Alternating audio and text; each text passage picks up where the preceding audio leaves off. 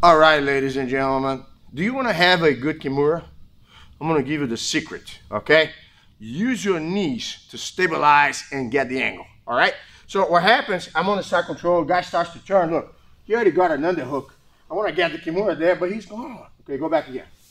All right, so basically here, whenever there's space, go ahead, you lift, go ahead, keep moving, keep moving. You lift the knee near the head, because now look, you have all that space to get the Kimura in, and then from there, you level with the shoulder, rotate to the head, and finish it off, okay?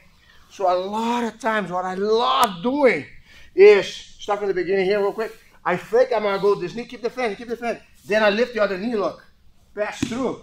The Kimura is right there. I love it, man. So even if you have a knee on the belly, and the guy's gonna push your knee, go ahead, you put the other knee there, look, you already rotated, you already fell onto it. Man, I love doing this. Remember, level with the shoulder, rotate and roll, and make it go.